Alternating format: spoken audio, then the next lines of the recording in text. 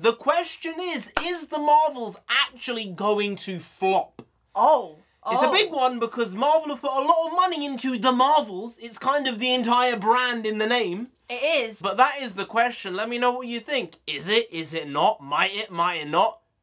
It probably is, but they might surprise us. But we've got to do fact of the day, page number 137, fact number 1. A bastardly gullion is a bastard's bastard. In what language? English? I guess French? French? Goulion, maybe. A bastardly goulion. That does sound very French, a bastard's bastard. It does sound like something a Frenchman would dream up. Mm-hmm. It's very on brand. In the French. Renaissance era. Yes, yes. You're like, no, that's not a legitimate child. That's a bastard. Worse, he is the bastard's Oh, bastard, yeah, wow.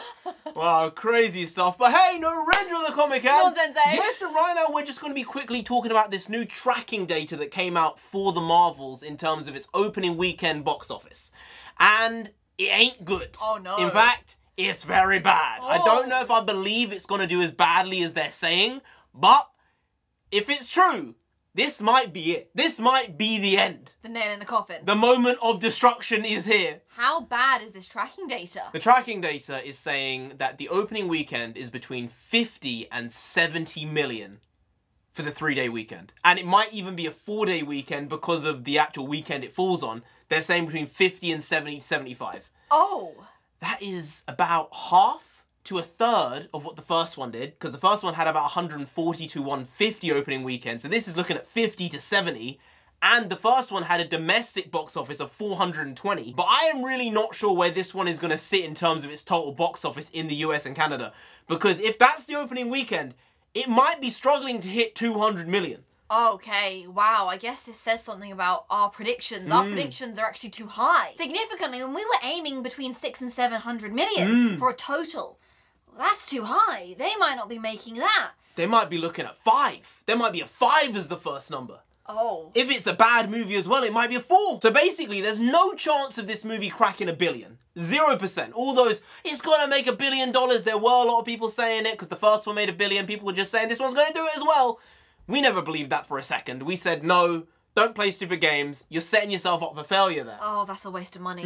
They put so much money into this, and they've been pinning this like this is it. Bring everyone back to the cinema, specifically for superhero films, saying, look, we understand there's been a little bit of a dip. Some people have been calling it the fatigue, the superhero fatigue. I'm telling you, the Marvel's gonna bring everyone right back. And that is not the case, it seems. No. Oh, gosh.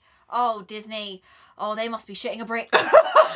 I don't think they're shooting 1 brick. I think they're shooting 72 bricks. Uh-oh. If it's a good movie, there is a chance it breaks even because it does need that 600, 650 as a break-even number.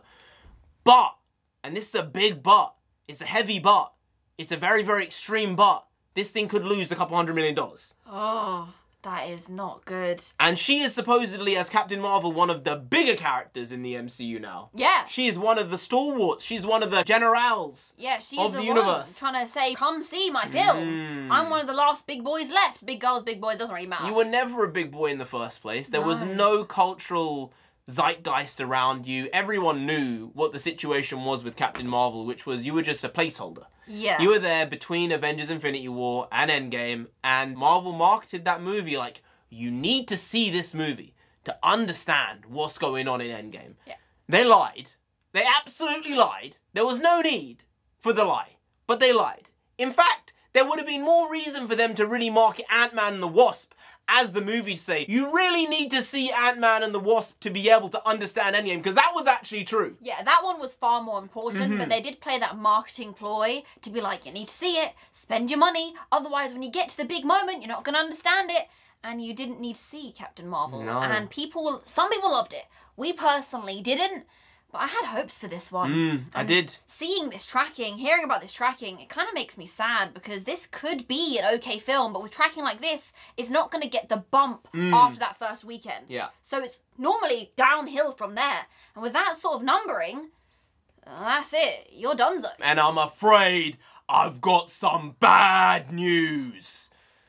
The MCU is dead. We said it was dying. We said that for about 3 years. 2021, we said, nah, we're feeling it. Yeah. It's over. And all the shows have been generally poor. Some of them have been good, most of them have been shit. The movies en masse have been subpar. And now we look at this and we are passing through. We're just seeing it pass us by. Yeah. Wow. What this was, what this could have been. And now it's a disaster. Anyway, guys, if you did enjoy this video, please do like, share, comment, and subscribe to the channel down there. If you didn't, Captain Marvel gonna come after you. You don't want that, you really don't. She's gonna be pissed off about these numbers. Do they want that? No, so just subscribe anyway to avoid that. I've been NarendraTheComic. I've been She's been NonSensei. You've been Graham. We'll see you next time. That's tomorrow if you don't know. Make a video every single day. Been doing it every day for over 5 years now, and we won't stop until we get to 10,000 subscribers. So do subscribe, pop back again tomorrow for some more quality shitty content, because hashtag never not here. Just how it goes. Also bring the Pakwas means nonsense in Punjabi. We also bring a lot, bring a little, do a lot, do a little, but we do indeed bring the quality of shitty content on a daily basis. So see you tomorrow for more of the same, slightly different, but essentially the very same. Once more, see you then. Skadoosh.